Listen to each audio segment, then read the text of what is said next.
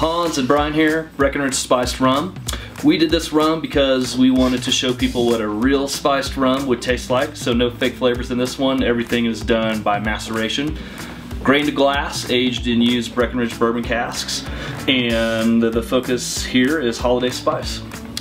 So speaking of holiday spice, in this you're going to find holiday cloves are going to mingle with a cinnamon dipped green apple, leading through to a dark chocolate, followed by a lingering spice of vanilla and molasses. Cheers. Cheers.